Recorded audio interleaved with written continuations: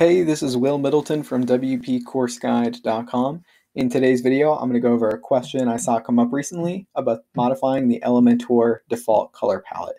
So to show you what I'm talking about, whenever I go into, let's say, a section editor here, for example, this section, I'll go and modify the background color. We'll do a background type, and you can see I have these 8 options on the bottom. And this is the default color palette for Elementor, and I can select the color here.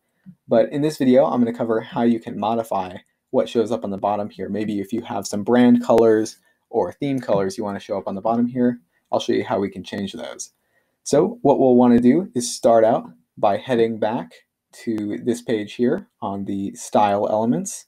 We can see the color picker. We'll click in there, and right here we can see the 8 panels that appear, and I can change these colors to whatever I'd like, and these will be the defaults for what shows up when I am editing in like the colors in one of my areas, whether it's text color or background color.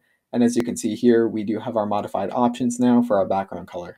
Those just kind of create some shortcuts to 8 colors you can use rather than having to remember the hex codes. This can be a pretty convenient tool to incorporate. So that's it for this video.